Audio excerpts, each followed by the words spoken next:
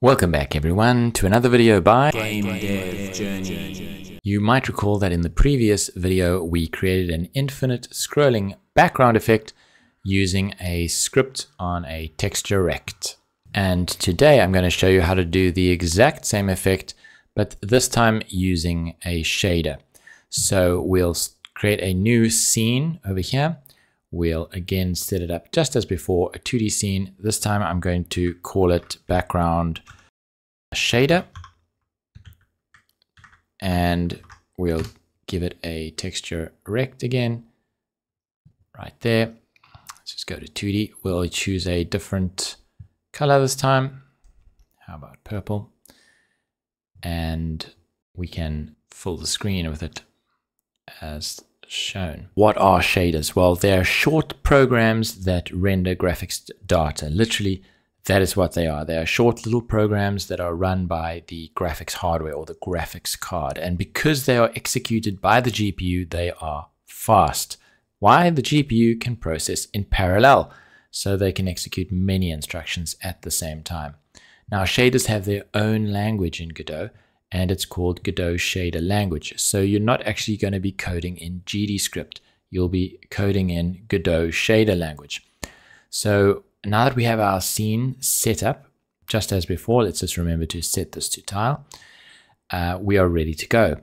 So what we need to do now is on the canvas item over here, we're going to create a new shader material. So you click here, click on new shader material, click on the shader itself, and down here underneath shader, we're going to add a new shader. We can, let's in fact save our script, our scene first, so that we can get the name here correctly. New shader, there it's saying background shader.gd shader. We click create, and over here in this bottom window with all the tabs, go to shader editor. And if we go down to our shader, this is the default shader code that we get given. Right, and we can actually get rid of most of it because we're only going to be using the Vertex shader. So if we just delete the rest, this is all we need. So, well, what is a Vertex shader? Well, they're generally used when you want to work with position, scale, and rotation. The fragment shader is for shading each individual pixel, and the light shader is for working with light. So we're going to change our code in the shader Vertex shader over here to the following. Just delete the comment. Okay, first of all, let's create a variable to control how fast the blocks, the tiles are going to move. Now in shader language, if you want to expose a variable to the inspector, you use the keyword uniform. That will expose it to the editor. Then we can tell it what type of data it is. It'll be a float in this case, and we'll call it speed, and we'll give it a value of 0.5. And we can play with that number. Now, in the Vertex shader itself over here, we are going to be changing the X and Y position of the corners of each tile. Now, these corners or coordinates for the texture are referred to as UVs.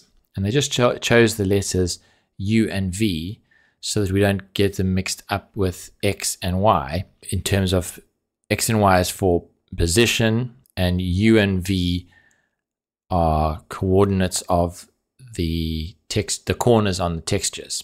If we want to get the corner of the tile, we'll say the UV.X, right?